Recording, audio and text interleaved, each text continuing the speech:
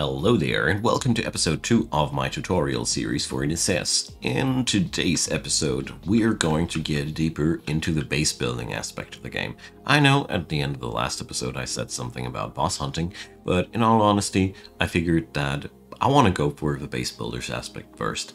You could, by all means, go for the boss hunting first.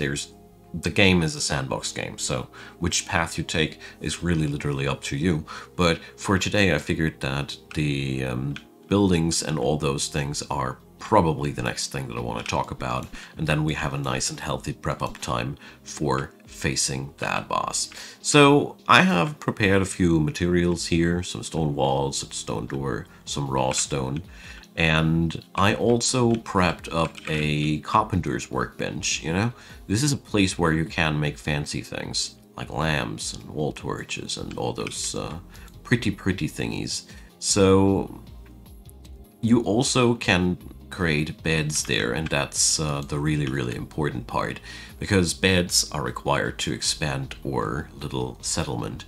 We also will require a pair of shears at this point, because, you know, it's just really cool to have wool at this point. Because no wool, no beds. I also pilfered an alchemy table in the dungeons down there. Feel free to do so as well if you feel fit to. And beyond that, there's just a few more things from the adventures that we have to sort out. Pay attention to the fact that you can just stand here and quick stack to nearby inventories. And by pressing this, I will sort everything that is in my inventory, and in one chest will be stacked together. Really cool stuff, because in the long run you will really be grateful for all the automation that you can get, because this game has a lot of clutter, especially when it comes down to the potions. But you know, we're all gonna get there, don't worry.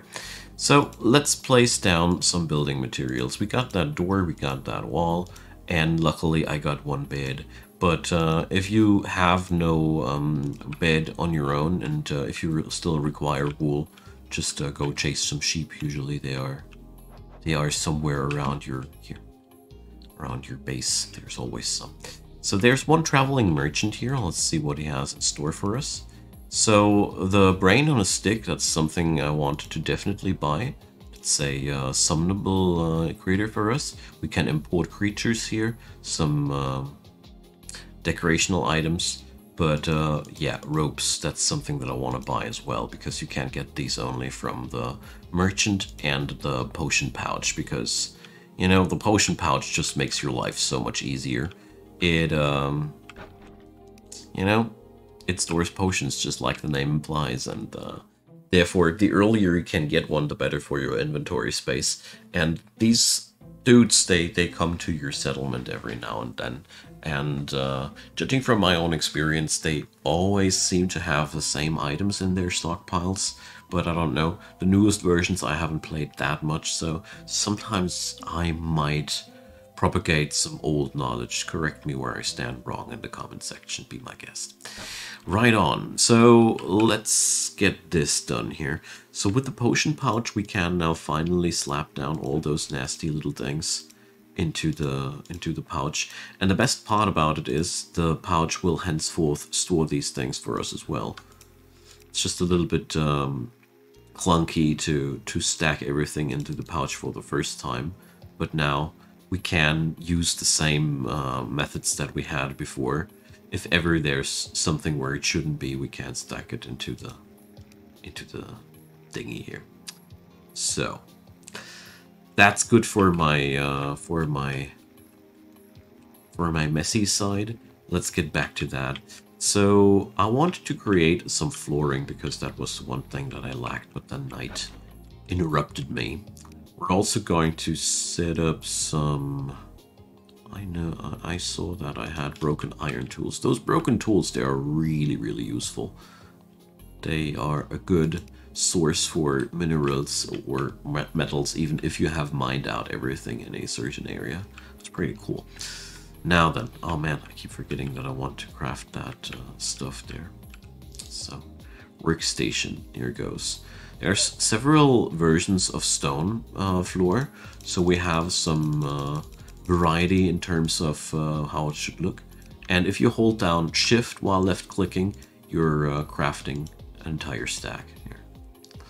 It's quite useful stuff if you want to create more at once. Okay, so now let's get on to the building side. Here, of course, that's totally the domain of your own imagination. I'm going to go for something really, really uninspired here because, you know, this is a tutorial series. I want to get things done in time.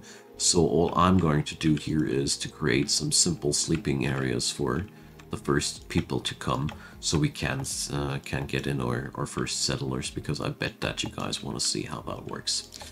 So I have forgotten a second door, but here you go. That's a room. That's done. And if you have placed down the carpenter's bench, you have of course access to way more items. If you uncheck mark here, so you see you can create lots of different things by using different woods. I am not going too thoroughly into these fancy parts, but I just want to showcase that they are here. So where was this here? Crafting guide. Carpenter's bench is made out of logs and iron bars at the workstation, just so you know. Right, so I was lacking a door because, you know, doors are just good. But since I have only one bed and I'm preparing something for two, let's get over here.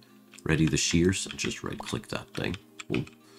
You need 10 wool though per bed, so this is probably already a good reason to start considering some, you know, more organized approach to that thing. The first few of these, you know, it's okay to do that. But let's show you those items. Sometimes I really have trouble discerning the icons. I hope I'm not the only one. Where was that bed? Here. So one bed costs you oak logs, or well, whatever logs you have, 10 of them, and 10 wool. So it is there's more than enough sheep around at your starting base, but you already might notice that, you know, it is quite cool to help yourself a little bit. So we got that. And now the next thing that I want to do is we're going to complete those rooms. And then we're going to make sure that we find some people to live there, actually. By the way, there speaks nothing against shearing every sheep that you come across, because, you know, wool is always a nice asset to have.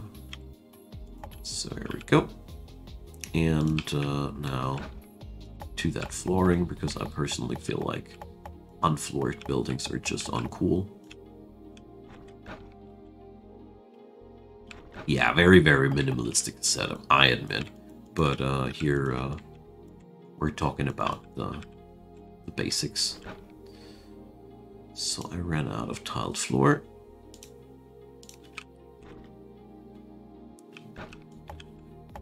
There we go. That's up to your imagination, of course, how illustrious you want to set up your encampment. There is no limit in most resources in the game, so fetching up enough resource for whatever insane plan you got should be not that much of a big deal. Because, you know, trees are regrowing, the underground is virtually endless, you know. While there is an end to what you have below your home tile, every single island around you on the world map has a subterranean area comparable to this one, and guess what?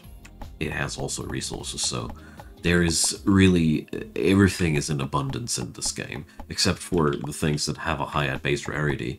But when it comes down to stuff like stone and logs and whatnot, don't think that there's any necessity to get stingy here. No.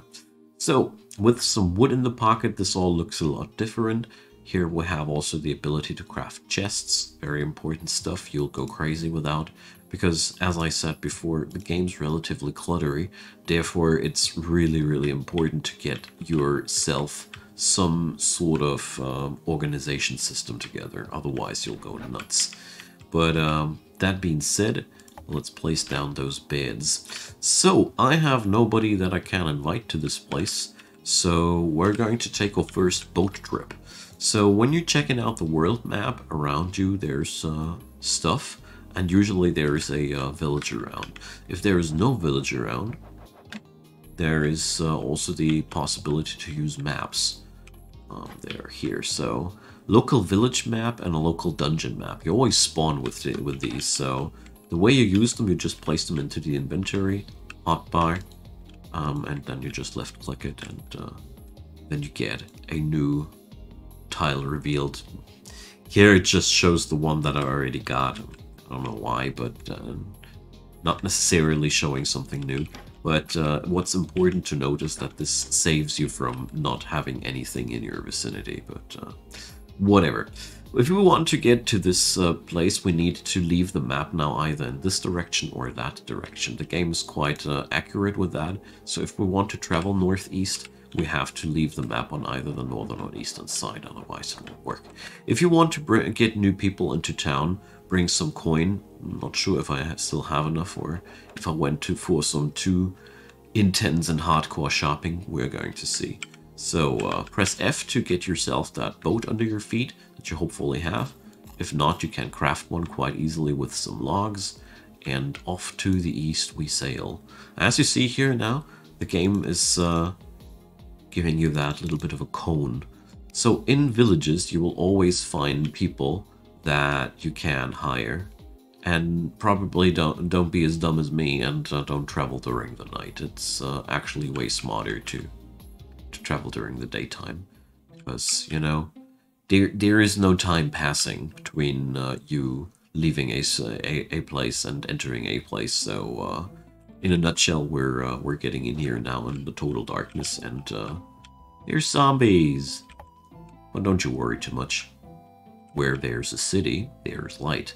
And where there's a city, there's also people. And where there's people, there's guards. And guards are insane. They just one-shot those fellas. So, at a city, well, it's pretty lame, in all honesty. You could basically just pilfer everything you need from a city. You can also live here if you want to. It's up to you. Like I said, sandbox game.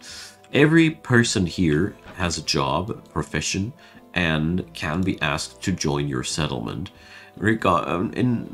Depending on what job they got here, you see the alchemist wants me to gather some alchemy stuff, and it always depends on their job. And you can always get their services in your own settlement if you recruit them. Somebody like a villager, though, is usually less costly, only wants some wool here in addition to the coins. Sadly, I don't have that wool right now. But in a nutshell, the more skill a settler has, the more costly he'll be. And here you can always ask what kind of jobs they can do. So basically, they are also limited in their job selection. So let's just go to sleep in a foreign bed, because it's the best you can do. And it's always safer to be not in the night time, unless you like killing zombies for whatever reason that is. They have loot after all. So here we go. That fisherman here would join us for some fish. He would be able to fish. You see, this is the same. This logic will be applied to every job in the game. So if you want to have somebody doing certain jobs in your settlement, check out what kind of job they got. So here the hunter is good at hunting. Goes with a name, doesn't it? So there's only a couple of people that you cannot hire, and that's usually guards, if I remember correctly. Let me check. Ah, now they joined too. And if I remember correctly, in past versions, they were not capable of joining your city, but now they can. So as you see here, a guard is not capable of working at all. They are, just like the name implies, guarding your city. They have a lot of HP compared to another person, and therefore, if you want to have fighters, there you go. So, just like the sandbox game, it's like the sandbox nature of the game would imply, it's totally up to you how you will take that, which person you will take. and how hardcore you want to abuse the wealth of the surrounding cities. In this game, it's really important that you make yourself your story, you know, especially with the building part, because it's very easy to live in total abundance here.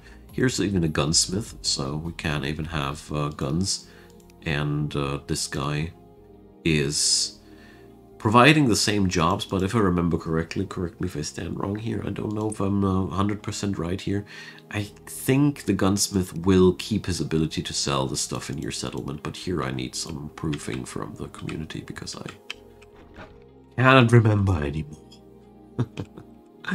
Alright, so like I said, you could literally steal everything here from the village, but we didn't come to steal here. The only thing that we're going to steal is one villager. So here we're going to ask her to join, and now this one wants leather. Here's the one with wool, I got that. And now she's going to join our ranks at the forest settlement. It's also worth noticing that at a village you always have a dungeon entrance. But speaking about a dungeon entrance, you can't have a dungeon entrance wherever you want. You can craft one for your pocket, and well, let's show it. The most amusing part about it is you can place it down wherever you want to, just like this, and then use it. And then this is your access to the subterranean. And to make matters truly hilarious, you just go on over there and whoopsie, I didn't mean to place a bomb. Fun. Yeah, well, I'm going to return to this place in a hot minute, and I just want to grab my stuff, and then we're going to talk about villagers. Where were we? Yeah, that ladder. It's, you can mine it and pick it up, yeah. So I guess you figured that already, but I just wanted to get back to the place of the crime. So what did I mean to say with that? Well, you can totally decide for yourself where you want to enter a dungeon, and you can even pick up that entrance again and replace it somewhere else. So Necesse really does its best to give you the ability to play your map the way you want it to, so you totally should get the gist by now. So we're back to our home island with the new villager incoming. So we're going to go now over the village configuration things, at least some rough basics, so you can already see how things will work. So let's get back to the place. So everybody in your settlement, that's the first thing I want to say, is basically working very comparable to your own character. They need food, they need items to wear. So basically you're not only equipping your own dude, you're also equipping your own settlement. So all these fellas that you get into your town will also have some gear. So at the flag that you have, if you right click that, you get all those beautiful little things. So here you can set up how this place should be named. Here we can see all the settlers. So here's some information about their happiness, but most importantly, we can now assign them to a bed. So they already picked up one. Wonderful. So as you see here, Phil the Elder has his bed here, and Henry the Villager has his bed here. So that's already all set. Wonderful. So as you see here, there's not only the ability to have one settlement, but several. And here you would be able to reassign a bed if you want to have him assigned to a different one, or you can even lock a bed from settlers. So this is mine.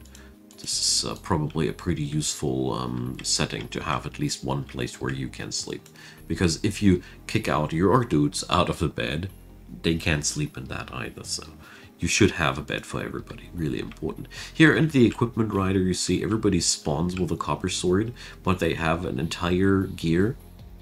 And they even come with a cosmetic set, so you can also configure how they should look like.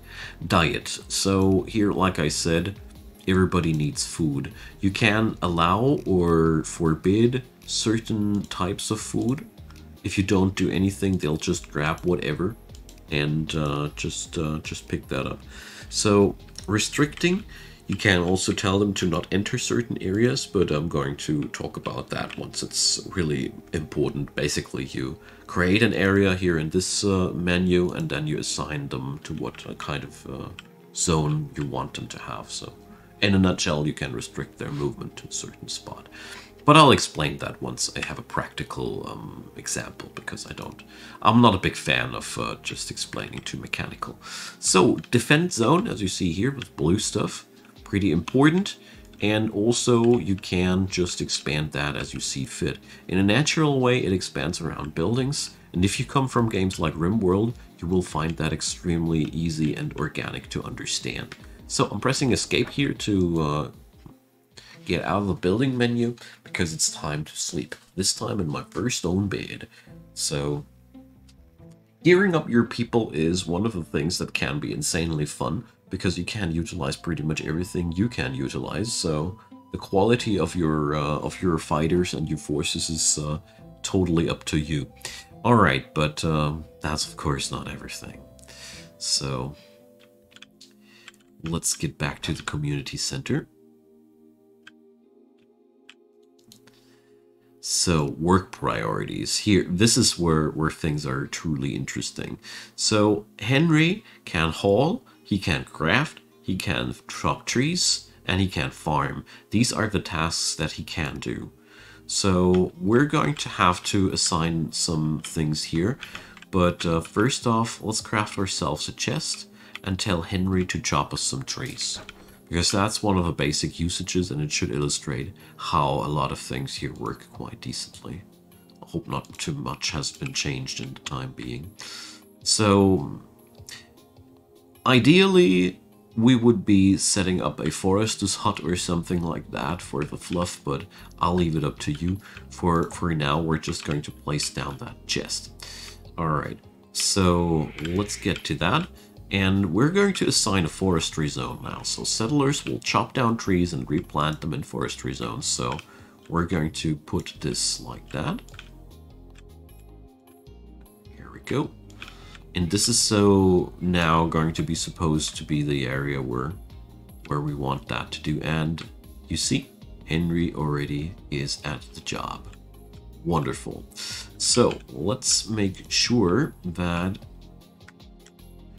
we also give Henry a place to slap things down. So we add that inventory to the settlement storage. And now we want to have, let's see.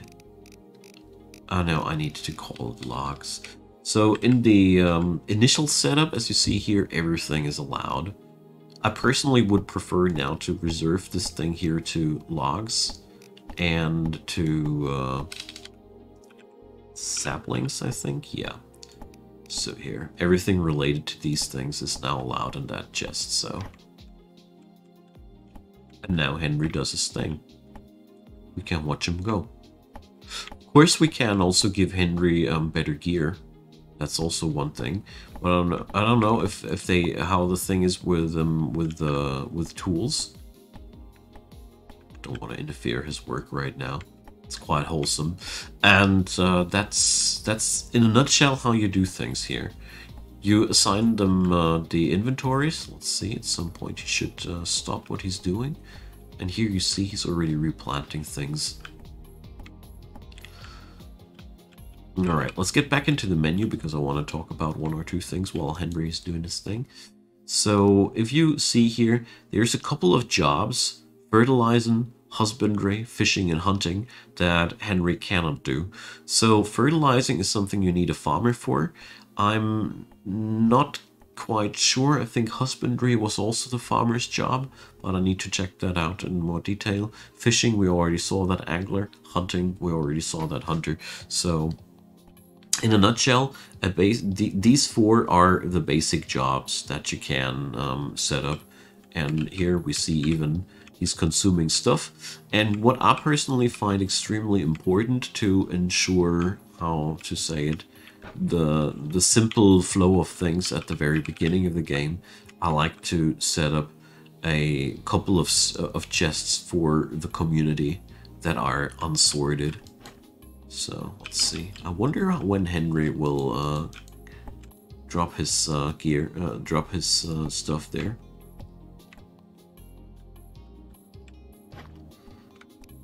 Just don't have enough wood of one kind currently to create myself a new chest. So you can create pretty intricate and large systems with this. There we go. The configurations of the containers do determine a lot here. After you have given it free to the settlement, you can always come back here to configure it. Also, there's priorities. So this one, I'll tell it to have a higher priority. This is now very important because now we're going to set up another chest. Let's do this one. Nah, probably not this one. This is my personal stuff. Let's craft a new one quickly. Or just two of them because we are already that rich. And now around that place here, let's do it like that. Going to place down these two chests, and here I'm going to allow everything on them for now. So that's quite useful to have, because now whenever Henry is going to loot anything he doesn't know what to do, he's going to place it down here for now. So Andrew wants to join us for 218 bucks. So as you see here, this way you can expand your village. You can also expel people. I personally am a big fan of bringing up talents that I want to use, because the basic skills that every villager has, well, you can have them on pretty much every character, except for guards. They are really, really limited in their abilities. But beyond that, everybody can do the stuff a villager can do. In a nutshell, I am advocating that I find them the most useless among all the people that you can have. So let's quickly get over agriculture, because that's very, very easily done as well. So we need farmland for that. Farmland is made out of logs. Here we go. And you place down farmland, and farmland is the area where you can place down seeds and they'll grow. So that's pretty much all the basics about that. And here it goes the same. We just assign the workers, and let's see if they do it automatically. If I just dump down the seeds, I think it should be like that.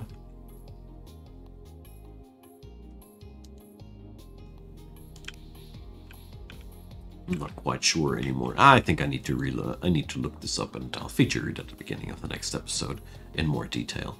So the villager here, to round it up, you can ask why they're feeling how they're feeling. So for example here, unhappiness because the room is completely dark.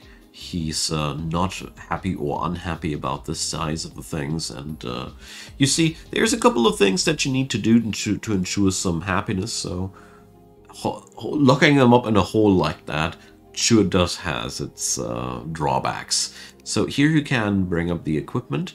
So manage equipment themselves by using settlement storage. With that one, you just need to slap in the items, and that's that.